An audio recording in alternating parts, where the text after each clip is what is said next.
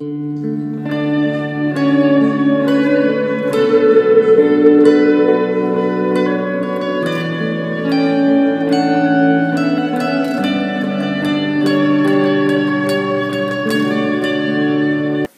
guys, welcome to part 2 in the 4-part tutorial where I teach you how to play Not Ashamed by Passion and Kristian Stanfill. Now, I uploaded the first part last week. You can go check that out, link in the description, but you don't need to learn that one first because the song is broken up into the intro, verse, chorus, and then bridge/breakdown thing. And so it's really easy to learn part by part and then mush it all together. Now, I want to go over the facts of the song. First off, this song is played with a capo 1. In the recordings and any backing tracks or anything are going to be put in that key, so you're going to want the capo 1 on there. You pretty much need it because you're going to be playing power chords, so it just makes it easier to have the capo on there. Also, when Passion does this song, they have 2 guitarists, 2 electric guitarists, but I've kind of found that you can play this version that I'm teaching you with 1 and it sounds okay. Also, this song is very, very, very overdriven. It's not to distortion yet, but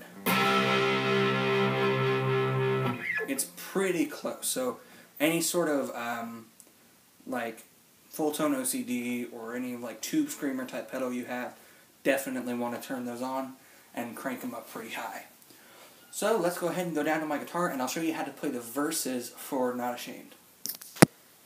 Alright, so the chords for this verse are mostly power chords. So if you don't know how to play power chord, go ahead, leave this video, learn them right now. They're super simple and they're just great to know anyways, so they're good to know. All of them are power chords except 1 chord, so go ahead and learn those. Now the chords for this are a C. I'm going to be referring to these as if I didn't have the capo on, but this is a C chord, which is on the 3rd fret of the A. I'm going to be referring to the strings as if they didn't have a capo on them, but not the notes. So that's a C. And then a G sharp, that's a D sharp, that's an A sharp. Alright, so these 3 are the power chords. Now, the C takes place on the 3rd fret of the A string. The G sharp takes place on the 4th fret of the E string.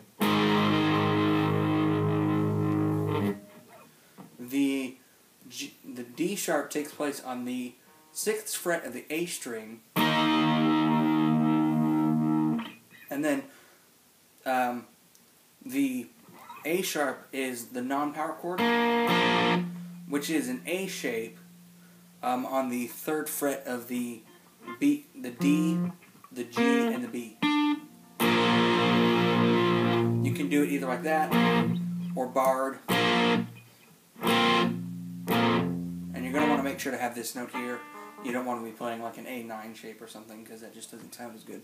So you're going to start off by palm muting this, which is where you use this part of your palm, the lower part, and rest it on the bridge of your guitar and strum.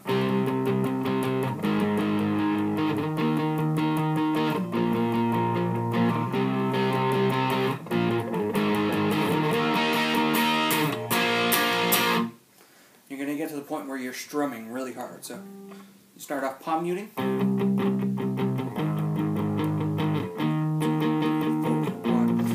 3, 4, 1, 2, 3, 4, 1, 3, 4, 1, 2, 3, 4. I don't think it ever gets quite that crazy, but you want to definitely have a lot of energy in your strumming. So yeah, that's basically the verse. It's super simple. Just make sure to practice that palm muting and make sure that you have your power chords down, because you won't just use them in this song. You will use power chords all the time. The entire time you play guitar, you'll use power chords at some point.